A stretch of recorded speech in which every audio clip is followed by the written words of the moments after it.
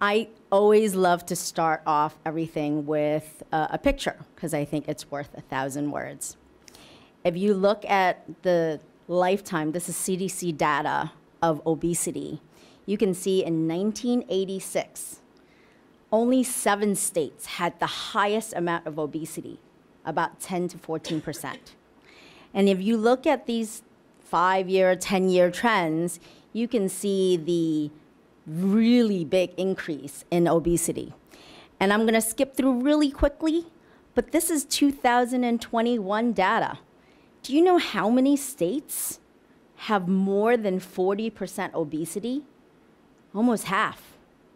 And every state has more than 30% obese. That's ridiculous, right? So if you look at the trend, the prevalence of obesity is 42%. This is just comparison to 10 years ago, which was 30%, a 12-year increase in a 10-year span. And unfortunately, if you look at severe obesity, you can see that it's almost double, 4.7 to 9.2%. And we see this in our kids as well. So that's really, really significant. And one big other thing, obesity compared to smoking, which is the #1 killer, is the second leading preventable cause of death. And we're gonna drive that home a little bit, okay? So obesity has a lot of factors.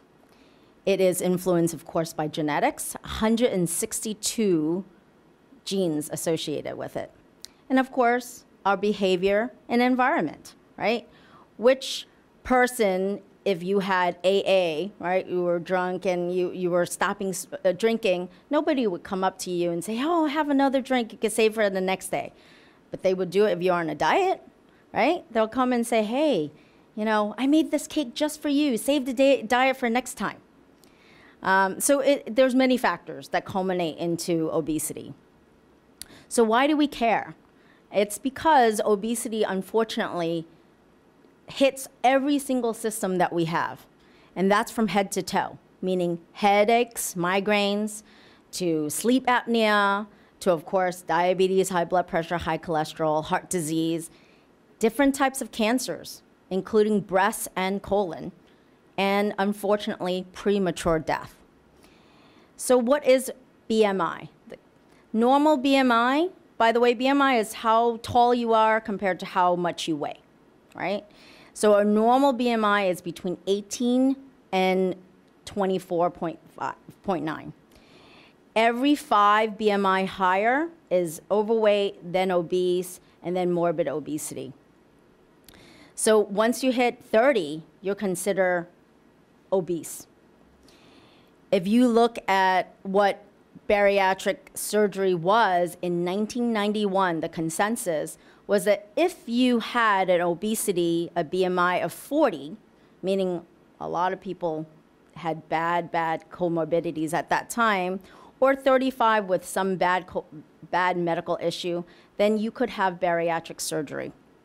And it didn't account for adolescents or anybody else. Finally, 30 years later, we have new guidelines. And the new guidelines are about 35 BMI lower. So at 35 BMI, you should be able to have surgery. And at 30, with some comorbidity, you can.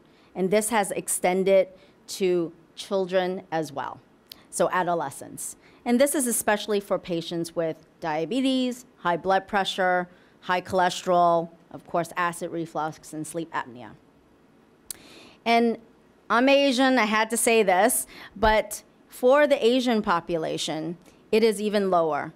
And that's simply because Asians tend to have more comorbidities at lower BMIs. So what are the most common types of procedures that we do? There is gastric bypass, which is the most, what we consider gold standard, has been around since the 1960s. And it's where the stomach is cut into a small little pouch and the small intestine is rerouted and it bypasses a portion of the old stomach, which is why it's called a bypass. The great part about it is that you lose about 70 to 75% of your excess weight. And it's really, really good for patients who have acid reflux and diabetes. The sleeve gastrectomy is now the most commonly performed procedure at about 60-something%. And it's where 80% of the stomach is removed and really relatively minimal complications. The biggest complication, though, is that this is not a procedure for somebody who has bad acid reflux, because it can cause acid reflux 50% of the time. It does help patients lose 50 to 60% of their excess weight. The last one I'm going to touch on for historic purposes, this is the gastric band. It's been around, but has not been used any longer since 2012. And that's simply because even though it was the most safest, it was not as efficacious, meaning it only helped most patients lose about 25% of their excess weight. And unfortunately, almost 80 to 90% of these procedures, these bands had to be removed to be replaced. And that's why it is not a primary procedure any longer. So why robotic surgery? Well, I'm sure you can hear from everybody over and over, it's better recovery, the patients feel better, there's less scarring and a quicker return to recovery. And this especially is true for a lot of the patients that we have to convert, meaning changing from band to elsewhere, or very, very high BMIs, meaning 50 BMI and higher. And because the abdominal wall is very thick, and because of that, when you're struggling with laparoscopy or open, it's a really morbid procedure when done that way. And so robotics has really paved the way for that. And if you look at the resolution, meaning all the medical issues that is associated with it, you can see all the resolutions that have so significantly gone, and you can see the difference. So let's look at some graphs, I know, quick. But if you look at people who had surgery versus people who didn't have surgery, so the ones who didn't have surgery in red, you can see all their medical issues have really, really drastically decreased compared to the ones who have had surgery. And, right, mortality risk. If you look at people who had surgery, 0.6% die. People who didn't have surgery, 6.17% died.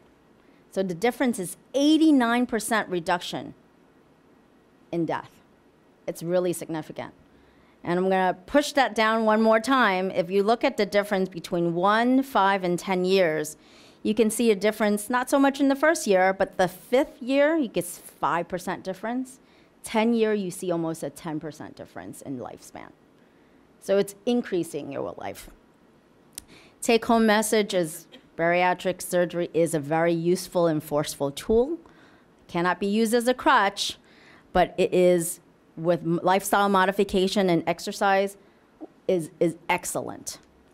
We are a center of quality improvement, a highest level that our center can be given, and we do help adolescents and pediatrics. So another pictures, these are my patients who have done well.